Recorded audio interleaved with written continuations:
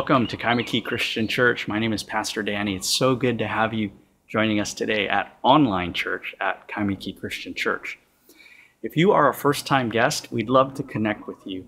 You're going to see a connect button show up in the chat feed in just a moment. If you don't see that button or you miss it, there's also a connect link in the menu up above you. So click that. We'd love to just send you a welcome email and to send you a thank you email, a thank you letter, even if this is your first time here. Even if it's your second time here, go ahead and fill that out so that we can just connect with you. Now, you're in the chat room. You're going to see a lot of chatting going on, and if this is something that's a little distracting for you, don't worry about it. You can always click the Notes tab or the Bible tab, and that'll move the chat screen away so that you can just focus on the message. But we do encourage chat. We love when we chat. We love to see everyone chatting. The pastors are online chatting with you. So participate and let that be part of your worship experience today. If you need prayer, there's a live prayer button that you can click. And once you click that, you'll go into a private prayer chat with one of our pastors, and you can share what's on your heart. We'd love to be praying for you. I'll be online as well as all the other pastors, and we would just love to be praying for you. There are other links that you can explore. If you are in need, click the contact link at the top and let us know about your need. We're here for you and we want to help you. Well, before I go, there are some folks who want to say hi and send their greetings to you.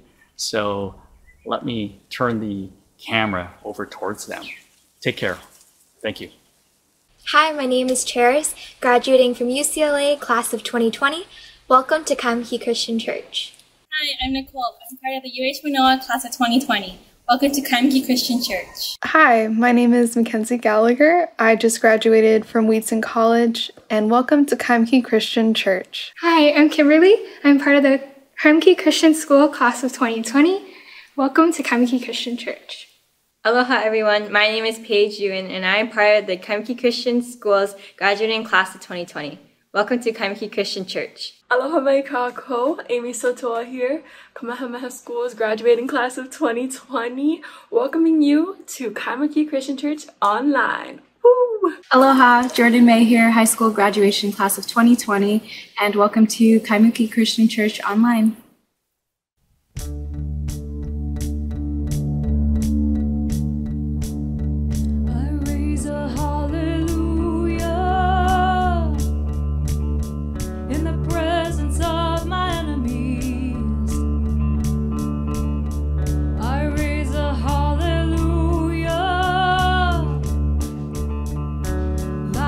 Than the unbelief,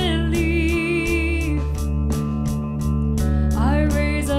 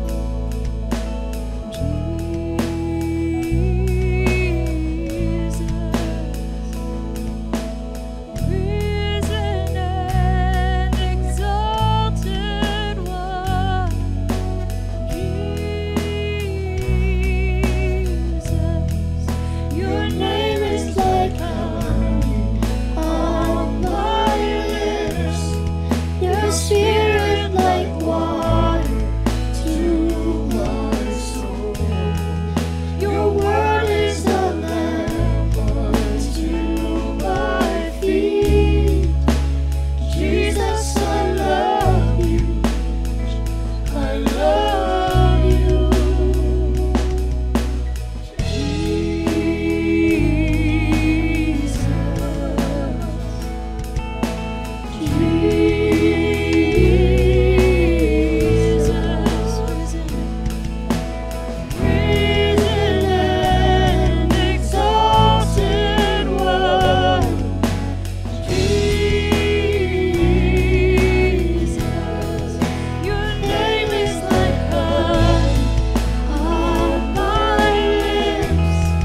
Your spirit like water to my soul. Your word is a lamp unto my feet. Jesus, I love you. I love you.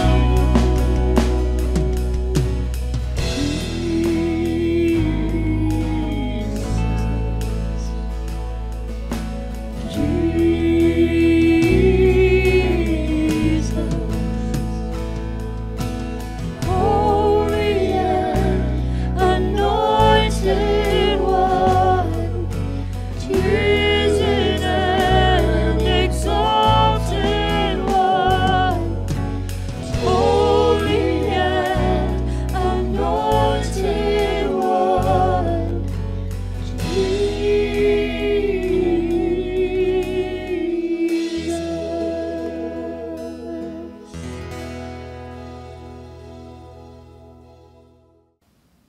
Aloha, church. It is so good to be here on site at our church. Now, I wish everyone could be here as well, but if you got my email this past week, you'll understand kind of where we are.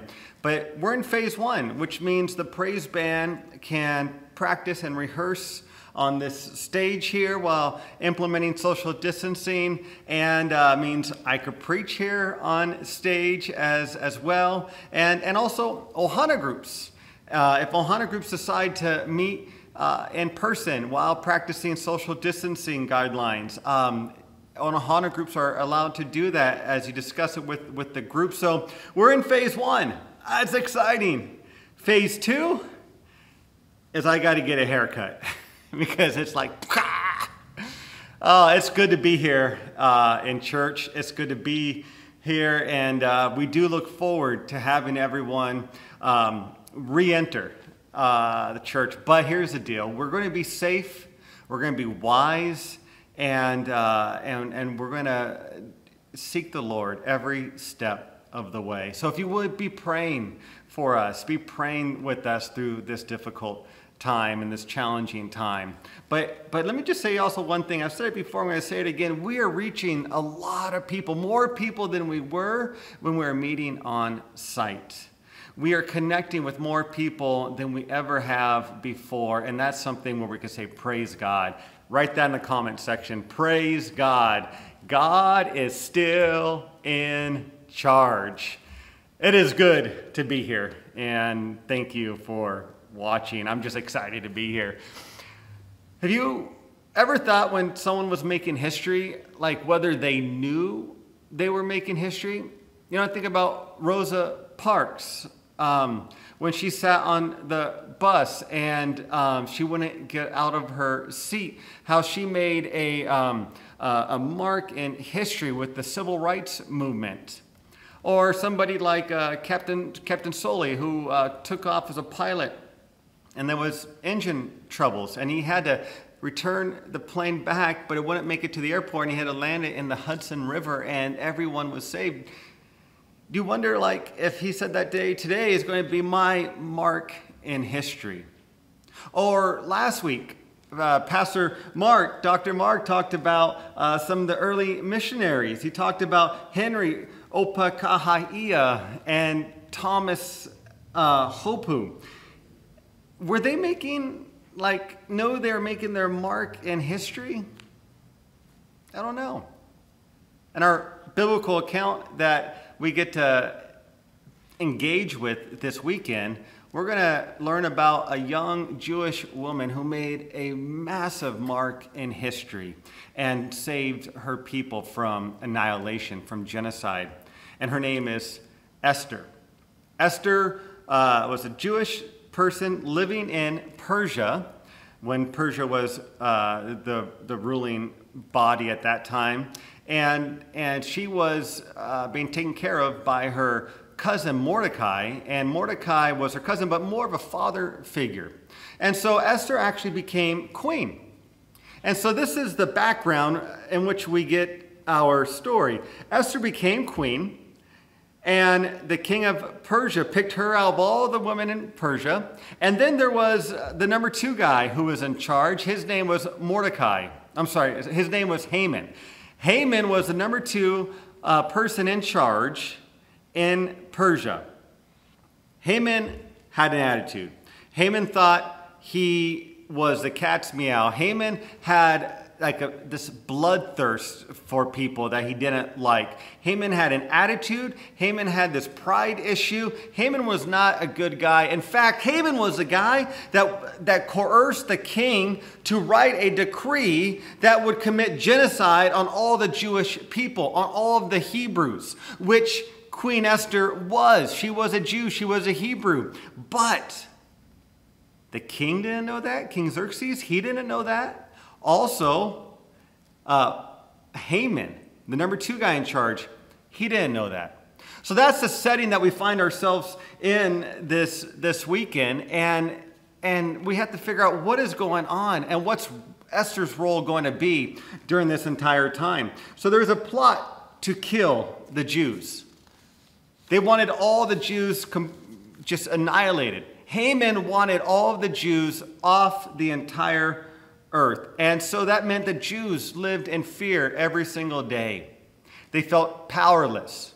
They were wondering when this day was going to come, if it was going to come. And then when Esther was queen, she felt like she couldn't do anything.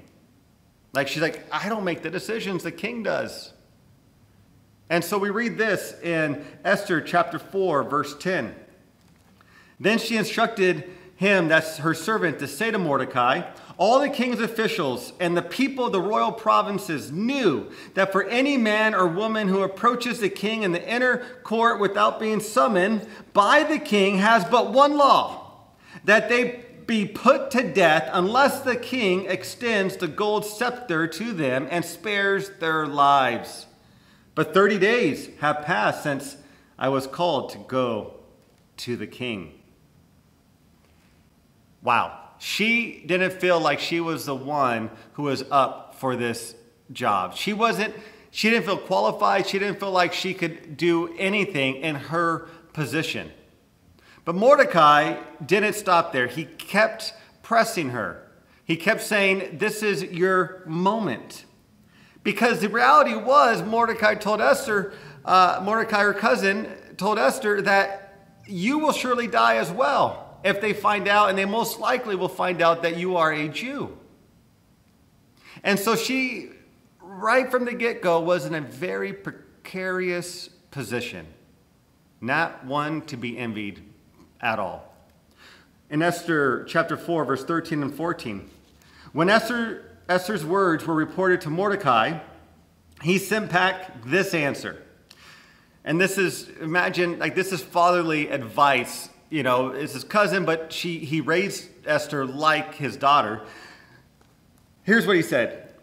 Do not think that because you are in the king's house, you alone of all the Jews will escape. For if you remain silent at this time, relief and deliverance for the Jews will arise from another place, but you and your father's family will perish.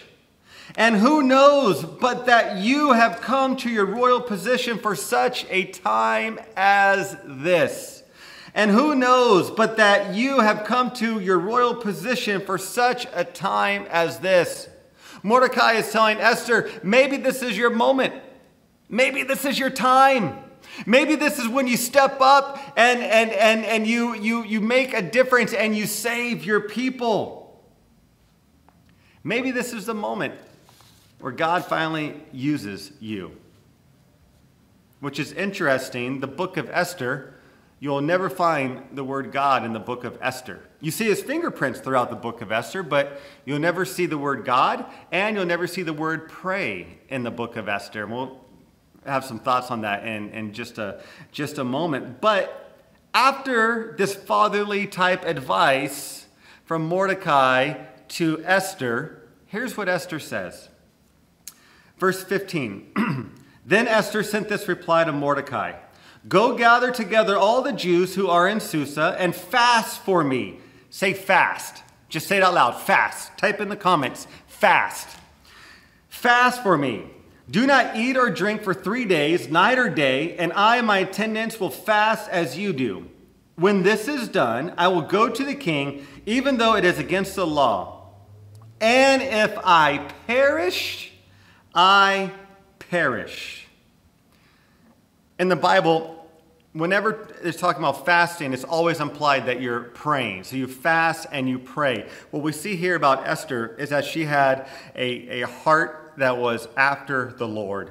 She wanted wisdom. She wanted strength. She wanted the Lord to help her through these fears that she had, to help her through these uncertainties that she had.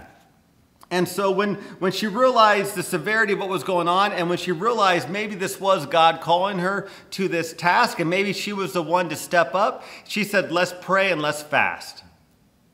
And church, what about us? In big decisions, do we slow down and do we fast? When we fast, we're giving up something for the Lord. And we're focusing, like when we would normally do that, eat food or whatever it is, we would forego that, and then we spend that time with the Lord. And so this week, I want to challenge all of us to fast something. Maybe for a day, maybe for 2 days, maybe for the whole week. If you can fast food, if that's okay with your physician, then go ahead and fast from food for a day or two or however long you decide. Maybe it's social media. You could fast from social media. Maybe it's the news. So you could fast from the news. So what is it that you want to fast from this week? And then, instead of doing whatever that is, spend time praying and focusing on the Lord. And as you focus on the Lord, first and foremost, give God praise because he is the creator of all things, that God has no beginning, no end, that God has always been. Amen? So praise God for who he is. And then also spend time thanking God. Thank God for your health. Thank God for breath in your lungs. Thank God for Jesus. Thank God for forgiveness. Thank God for salvation. Then lift up your prayers to the Lord. Pray for those who are hurting. Pray for those who are sick. Pray for wisdom. And if you would, pray for us, the pastoral staff and the elders, because we have a lot of decisions we're making. And these decisions are not easy, and they're not taken lightly. But if you would, pray with us and pray for us as you fast this week. So if you're going to fast this week, if you would, in the comments section, just write, I'm going to fast. And it's not like, look at me, I'm going to fast, I'm almighty. No, it's just so we're in solidarity with one another. So just write fast, F-A-S-T, I'm going to fast, or, you know, and you don't have to tell us what you're going to fast from, but you just say, I'm going to fast. So we're in this together. So let's fast from something this week. Let's praise God, let's thank God, and let's seek his wisdom. Amen? So Esther fasted for 3 days, and she went to the king. And she knew that she possibly could perish. If I perish, I perish. Or if I die, I die. Esther made up her mind. If I die, I die. She fasted for 3 days, and she goes to the king. And she went to the king. And as she goes to the king put out his golden scepter and says, what is it, Esther? Up to half the kingdom. What is your request? Wow. That's powerful. Here's she thinking that she could be put to death, and the king says, up to half the kingdom, it's yours. And what we see in the biblical text is that it seems like Esther begins to say, well, king, my request is, and it seems like there's a pause. It seems like she lost her nerve. It seems like maybe she was a little nervous, or maybe she heard the still small voice of the Lord. Or maybe there's other circumstances. I don't know, but when she went into the king's chamber, she didn't tell him that, listen, your number 2 guy, Haman, is going to annihilate all of my people. I am a Jew, and he's going to commit genocide. She didn't tell him that there. It seemed like she paused for whatever reason. Just kind of interesting to think about that. And then she says, if it pleases the king, I'd like to have you for a banquet as well as your number 2, Haman. So that night, he says yes. They had a banquet. They had Haman and the king and the queen, and they had a great time. And then sometime during the meal, the king says, my queen, what is it you would like up to half the kingdom? Again, she had an opportunity. Haman was there, the man that coerced the king to say, I'm going to commit genocide on the queen's people. Now remember, Haman and the king did not know that Esther was a Jew. So the king says, what is your request? And the queen Esther says, my king, if you would permit me, let's have dinner again tomorrow night with Haman, and then I'll tell you my request then if that pleases the king. The king says, yes, my queen, that's okay. Now here's where it gets really interesting. Here's the rest of the story.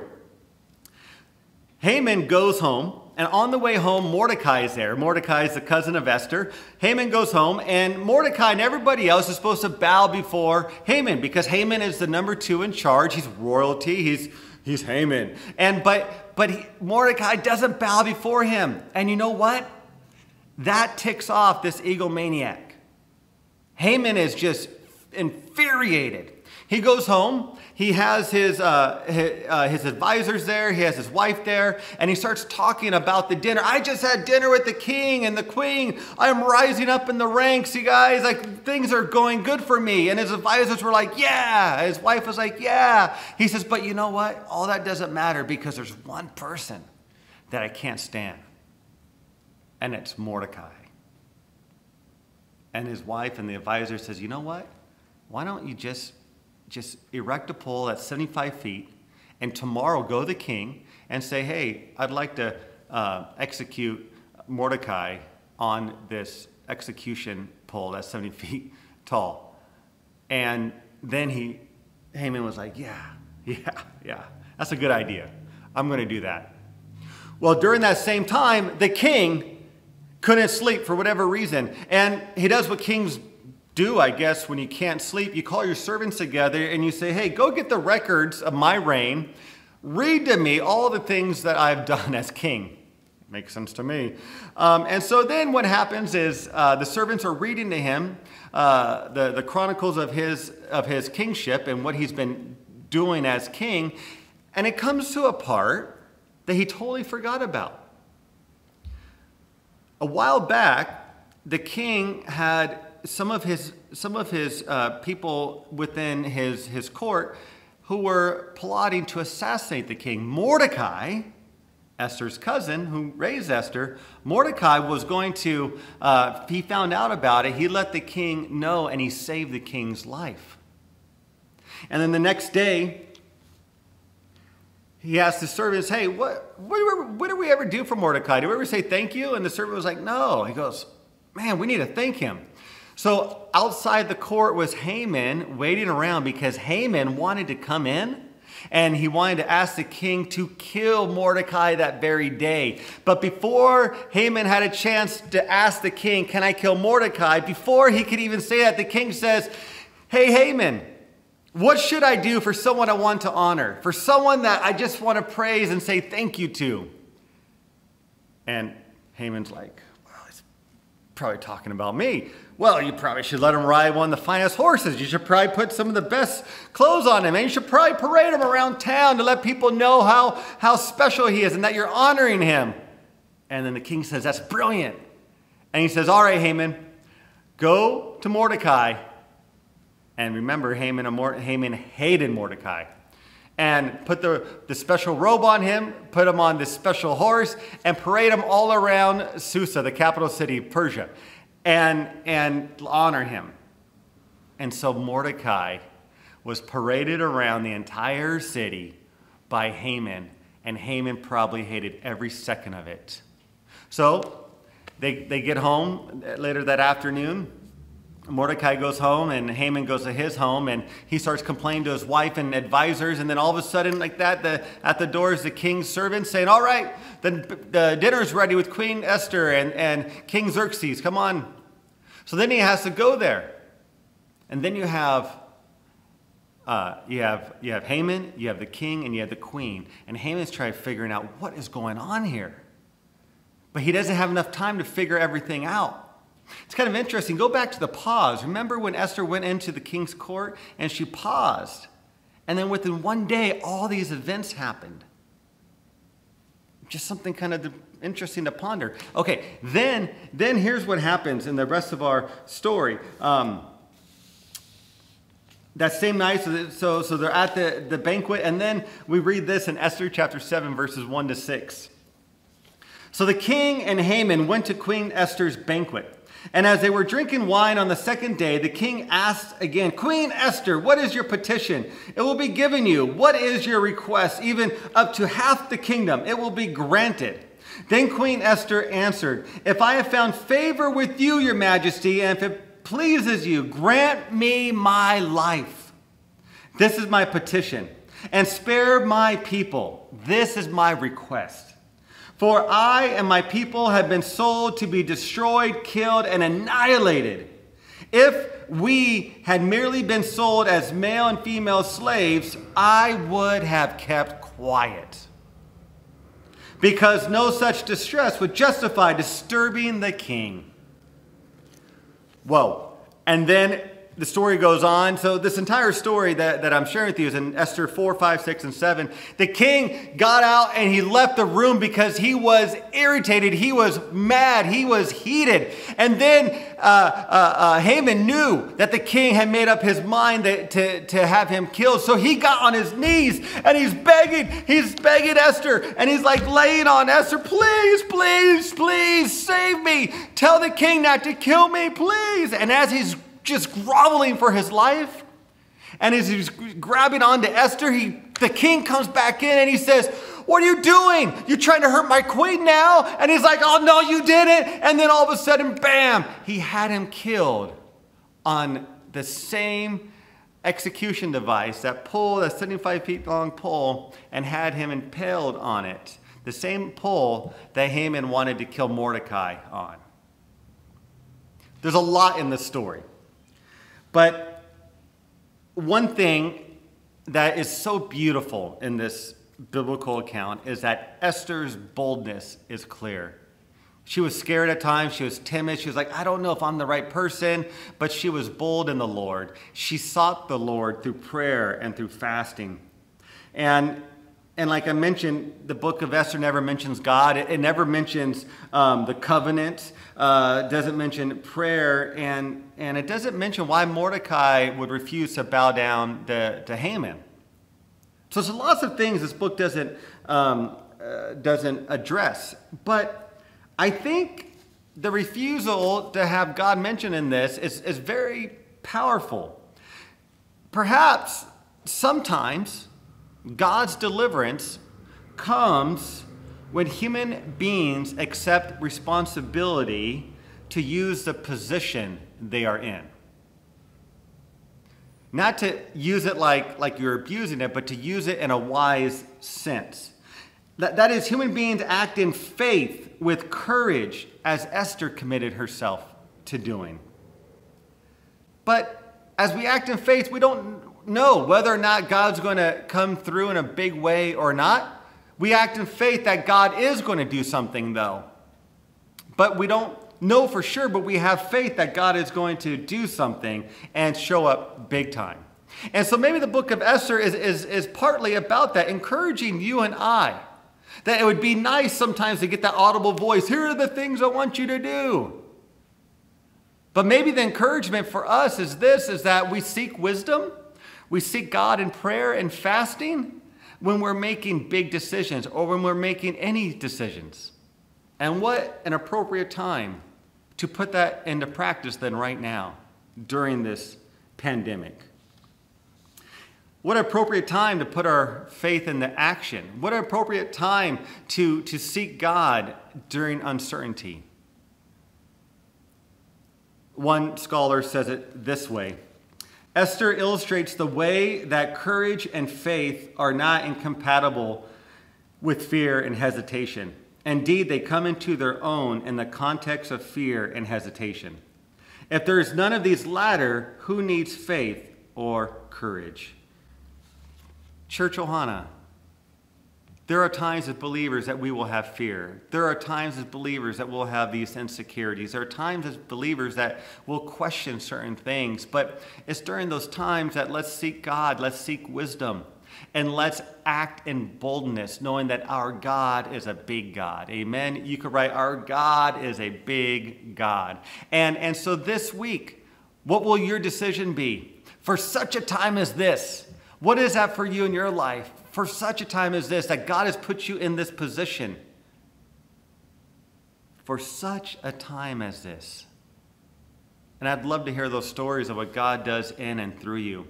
And after you fast and pray and seek wisdom, go and do. Live out your faith. We have an active faith, a faith that is alive. It's not dead. So as you do that, perhaps you'll be putting your stamp on history, your stamp on the kingdom of God. How cool is that? How cool is that? Well, church, some of you may know Sabrina Young. She's been a part of our church for many, many years, and she loves our youth ministry, and she's such a blessing to our youth ministry. She is the first princess of the Narcissus beauty pageant. And I've asked her to share kind of her story of how she's taken advantage of these different moments, these such a time as this. Such a time as this, these types of moments. And so let's hear from Sabrina Young. Aloha, church family. My name is Sabrina Young, and this year I have the honor and privilege of representing the Hawaii Chinese community as a member of the 71st Narcissus Court. For those of you who don't know, the Narcissus Queen pageant was established to connect young women of Chinese descent back to their cultural roots. They offer classes in personal and professional development, as well as Chinese culture classes in history and cooking, in calligraphy, a number of different things, and it's been amazing. It's been something that I've always wanted to do, and you can ask, Pastor Kainoa, when I first came to this church about 10 years ago, and I told him about it, and he taught me my princess wave, which I have practiced religiously for the last decade. I will now give you a lesson, because I want to add value to all of you. You can all practice in your living rooms. We're going to go elbow, elbow, wrist, wrist, okay? Follow me now. I'm going to go elbow, elbow, wrist, wrist, okay? And you go like this, elbow, elbow, wrist, wrist, turn from side to side, turn from side to side, and you are done. Amazing. All of you can be a princess.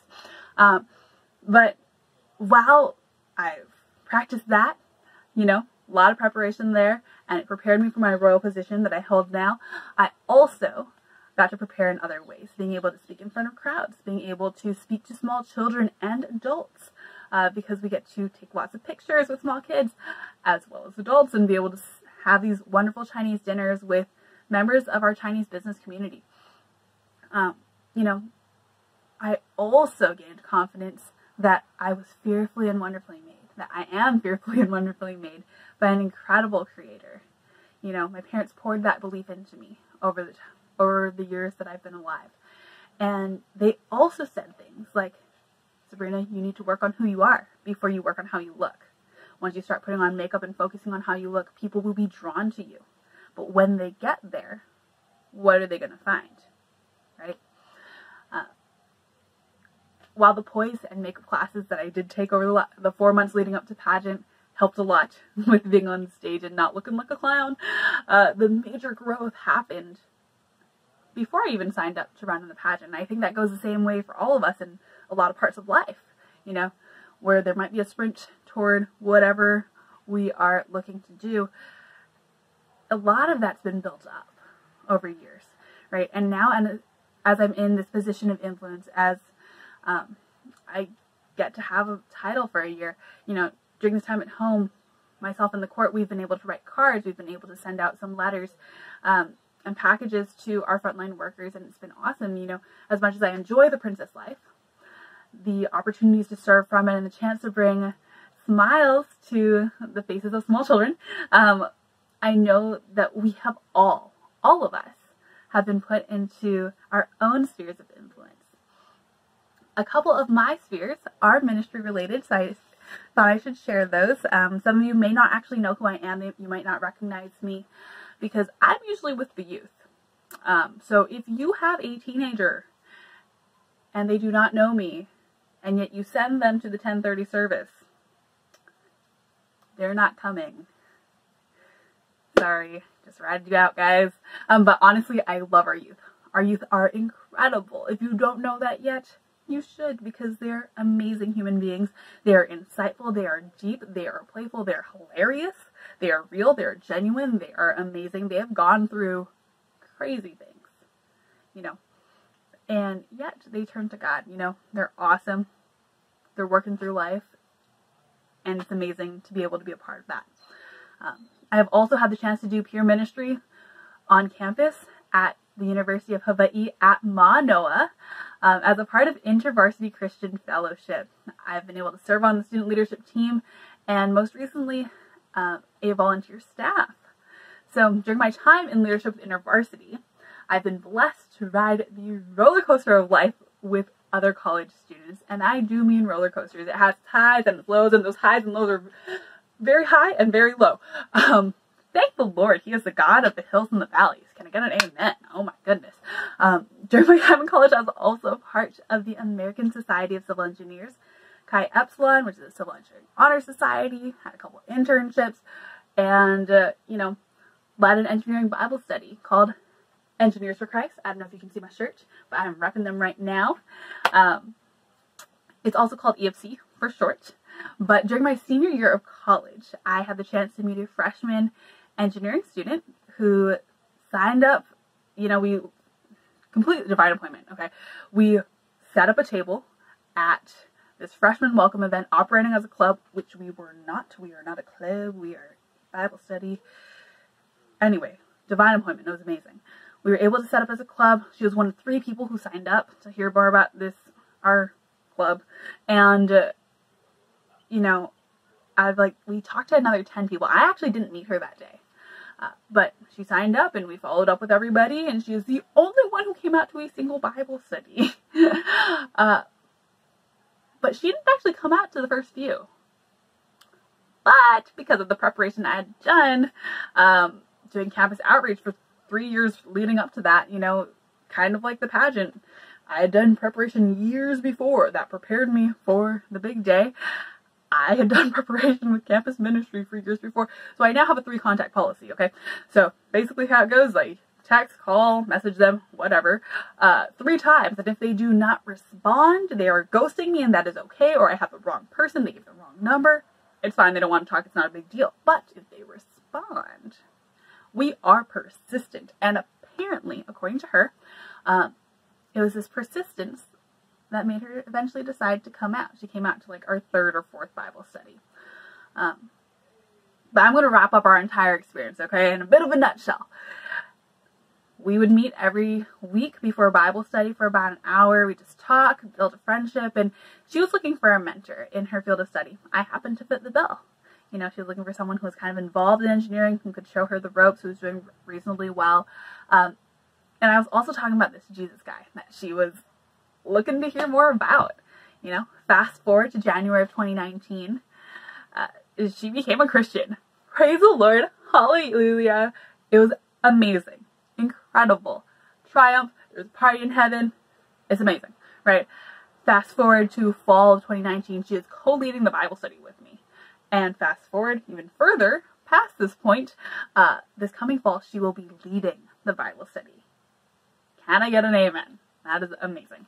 But you know, now she is someone who I would consider to be a close friend. She is someone who is on fire for Jesus, hungry for the Word of God, and talking to her friends about her faith every chance she gets. I am so blessed to have been able to partner with Jesus in discipling her over the last 2 years. But it's kind of crazy because I remember when I first was thinking about mentoring her and answering this call and being very apprehensive because I one, had never discipled a seeker before. I hadn't even discipled anyone who hadn't grown up in church their entire life. Two, I was crazy busy my senior year. Like, I was involved in a number of different clubs. I was also in leadership positions in those clubs. I was finishing up my senior capstone, which takes a lot of time. And by a lot of time, I mean that I didn't leave campus till after 10 p.m. most nights for most of the year. It was a lot. But at the same time, my staff, my university staff, he encouraged me with the story of Esther. That maybe, just maybe, this student was one of the reasons why I came to UH Manoa. Maybe she was drawn to the accomplishments I had accumulated over my time in college. Who knows? She was already in answered prayer, okay? One, being a girl, she was a freshman, and she was a non-Christian. 3 demographics we prayed fervently for. You can ask Sabrina Summer, she was at that prayer meeting, because, you know, me and her were the only girls when we first started this Bible study. There were a bunch of guys. It was a great time. But, you know, for our vision for this Bible study was so that the engineering department would know the love of Christ. Not just the Christians in the engineering department would have a place to hang out. It was so that everyone would know the love of Christ, because we believe that everyone should know. But, you know, while this journey has been a roller coaster, it really, really has, and it hasn't been easy, it hasn't always been life-giving even, the present that I now live in seeing her relationship with God, seeing her impact her friends, and seeing her build a community of believers and non-Christians alike who are comfortable being themselves, who feel welcome. That decision to say yes to Jesus, that decision was worth it. I love the story of Esther. I really do. The story of a person in a position of influence and the power to speak up and make a difference. While speaking up came at a cost, so did not speaking up. If she chose not to speak, the Lord's will would have been done another way. But maybe, just maybe, that's why she was there. I love how Mordecai says, who knows, right? Who knows? And I reflect on the last couple of years, who knows what my friend would have done had I not chosen to say yes to Jesus, had I not chosen to mentor her or been willing to do that. She might have come to know Jesus, you know. I don't personally think that I'm big enough to ruin the plans of God. But I know that I probably wouldn't be able to consider her one of my close friends. I probably wouldn't be able to know how much she loves Jesus and know that I had a small part to play in that, right? I probably wouldn't be able to say that I was on that journey with her. And, you know, I'm excited for her journey in the years to come, as well as all of ours, as we choose to partner with Jesus for the times when, who knows, but that we have come to our royal positions for such a time as this.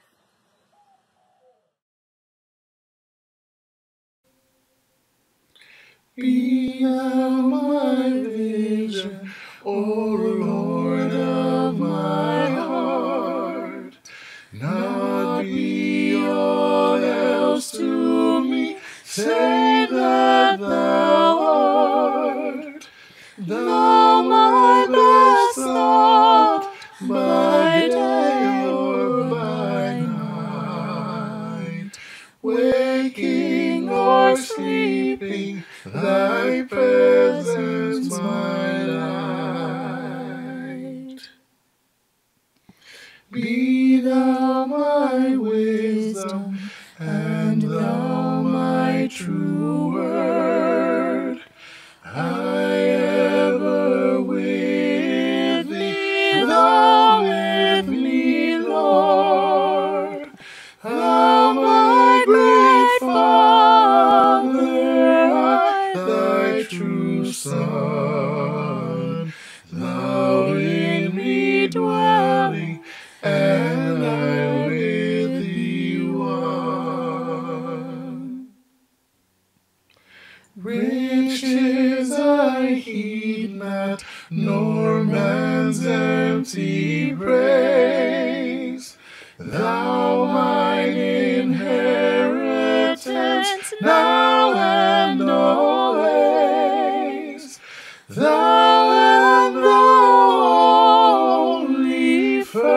in my heart. High King of heaven, my treasure thou art.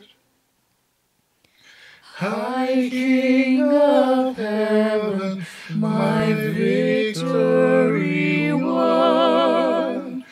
May I reach heaven's joys, all bright heaven's sun. Heart of my own heart, whatever befall, still be my vision, O ruler of all. Heart of my own heart, whatever befall, still be my vision, O ruler of all.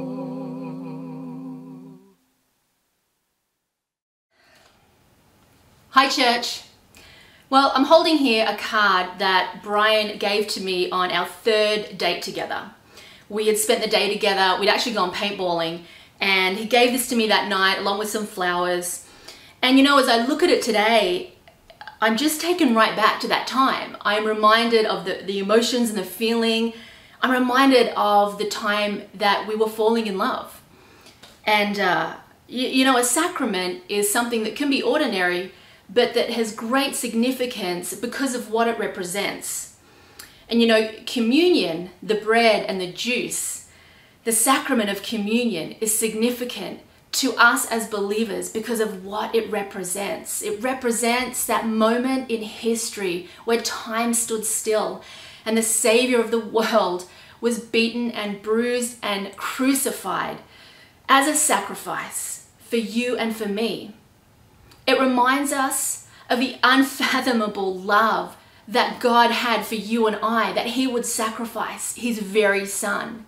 It's designed to remind us that we have a healer, we have a redeemer, we have a savior, we have a best friend, somebody who loves us more than we'll ever fully be able to comprehend. And so as we take communion together in just a moment, my prayer for us today is that we would know the love of God. We would know the love of Jesus, not just up here in our heads, but that we would know it in our hearts. And that this time would just be powerful for us as we partake together. And so right now we're going to have a song play. Why don't you go and get some bread or some juice or whatever you have that's sort of like that, and hold on to it, and I'll come back and we'll pray and we'll take that together.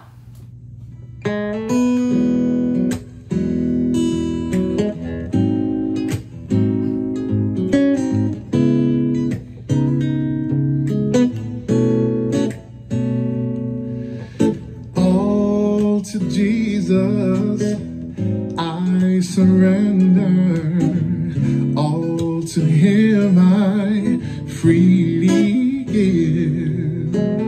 I will ever love and trust him, in his presence daily live. I surrender all,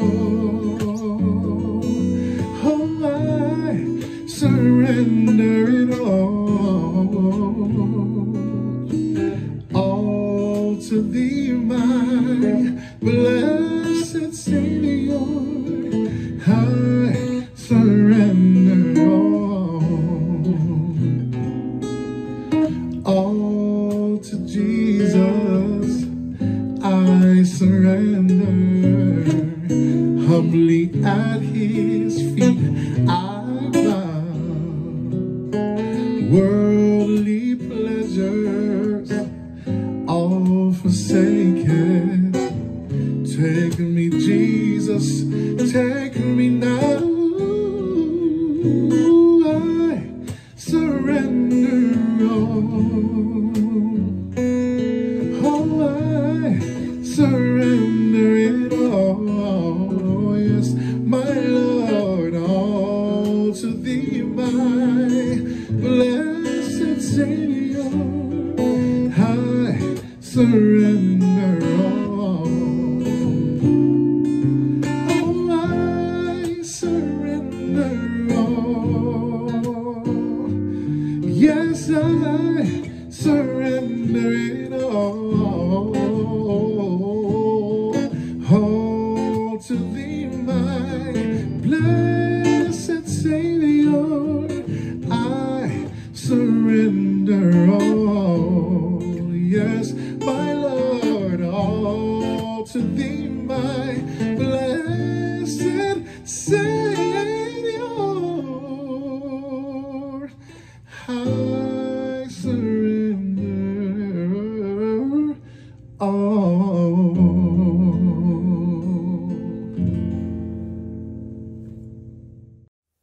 Let's pray together.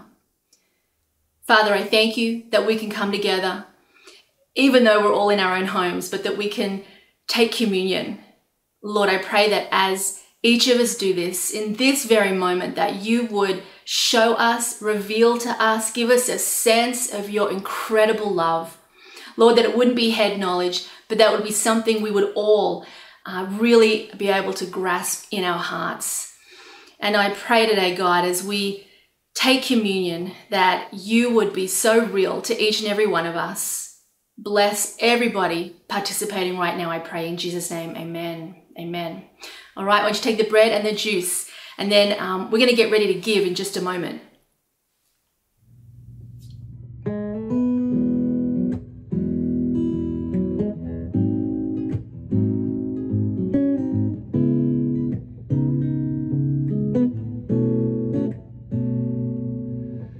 All to Jesus I surrender, all to him I free. Well, church, as we give today, I'm reminded to keep an eternal perspective and a heavenly focus, because as we do that, we're reminded that we're not to be about building our own kingdoms and just putting our finances on the things that we want and need. We're reminded to invest in God's work here on earth. And that builds up treasures for us in heaven. We're told in Matthew 6:19 what happens when we invest in ourselves and when we keep our own treasures and we just are focused on that. Well, rust is going to come, moths are going to come, it's going to be destroyed. And we're told that if we would invest in God's kingdom, if we would keep a heavenly perspective, if we would invest into the work of God, then we're building up for ourselves treasures in heaven which can't be destroyed. So my prayer for you and I today is that our focus would be about heavenly things, that our focus would be about God's business, not our own, and that we would give generously today. Amen. Well, thanks, Brian, for that awesome message and encouraging word on extraordinary stories, God using ordinary people for the extraordinary, God's stories, his story. And as we close our message today, our service today, I just want to say thank you for joining us. Again, if you are new here, click that connect link and let us know. We'd love to just connect with you and let you know how much we appreciate you. Don't forget, there are some special announcements coming up, so pay attention to those. And take advantage of the offer for dropping off a food box. If you know of someone in need, whether it's a neighbor or a friend or a coworker, we have food, and we'd love to give you a box that you can bless them with. So send an email to the email address that will appear on the promotion slide that will appear after our church service today. Once again, we are online. Continue to see us online here at kaimukichristtian.online.church. And I'll leave you with this benediction. It's a benediction that's really close to my heart, and I hope to bless you with this. So receive this benediction.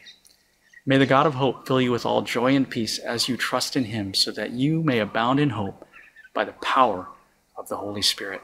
God bless you all, and have a great week.